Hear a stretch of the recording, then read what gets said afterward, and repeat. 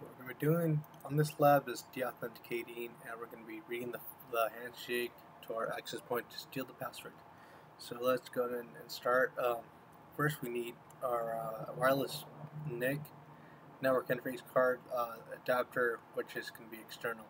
So what we're going to be doing is we're going to be doing iwconfig to verify that it's currently in monitor mode. It doesn't come in monitor mode, but there's videos of how to change monitor mode. So once we're done there, let's go ahead and do an arrow dump ng, or let's do a sudo airmon ng check kill, because we don't want processes to conflict with each other.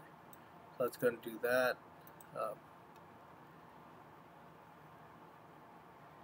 And then we're going to do that. We're going to select and paste the selection. So check kill. Just make sure that there's no process. As you can see, there's no process currently that will conflict with it.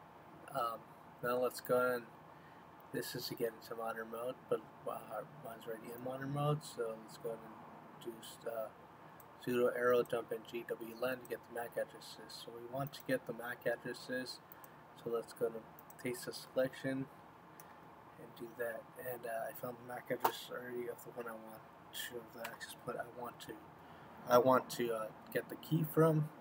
So we go ahead and we focus on our BSS ID and what channel it's in, which this was in channel 1. The BSS ID I already wrote down, and just make sure you write it down somewhere. So the next command that we're going to do is we're going to run the sudo arrow dump ng, and we're going to focus in on that MAC address, that BSS ID. So let's go ahead and copy that, and then we'll go ahead and paste it. So let's do that. So as you can see there, we have our BSS ID, and we're looking for targets. I currently have nothing connected to it, but I have my iPhone connected to it, which I just read it, which is perfect because I could see when we deauthenticated. So that's great. But what we're going to want to do is we're going to want to capture that handshake. So let's go ahead and do the sudo arrow dump ng capture. And instead of capture 1, I'm going to put hack 1 on there. So let's go and paste selection, and we'll just call it hack 1 for simplicity, because I already practiced with hack 1, so let's get this with hack 1. So as you can see there, it's currently running. We have nothing here. Now we could do this probably beforehand, but I like doing it afterwards. So what we're going to be doing is we're going to have to check that we're on the correct channel. So in order to do that, I like running wlan stop and then wlan start in the correct channel, channel 1. So let's go ahead and do that. The paste selection here, I'm on wlan 0, and the password for Kelly is going to be that. And then it's going to start it. Start. And then the correct channel we specify. So now it's back in monitoring mode and in the correct channel. So we could clear this out, and now we could do our deauthentication attack to go and deauthenticate these connections, these stations to that. Now this is something that you definitely don't want to be doing at a coffee shop. You don't want to be doing it at a hotel. It's something that'll definitely get you arrested if found. It's very illegal. Let's go ahead and do this. We want to capture the handshake, so we're going to deauthenticate it, and these clients are going to try to authenticate back into our network, in which case we're going to capture the handshake. So let's go and paste the selection. So just going to deauthenticate over and over and over and over and over again, and we're going to wait for these clients to be kicked off and try to reconnect. As you can see here, we already had one client that was kicked off and tried to reconnect, so that's perfect. We captured the handshake.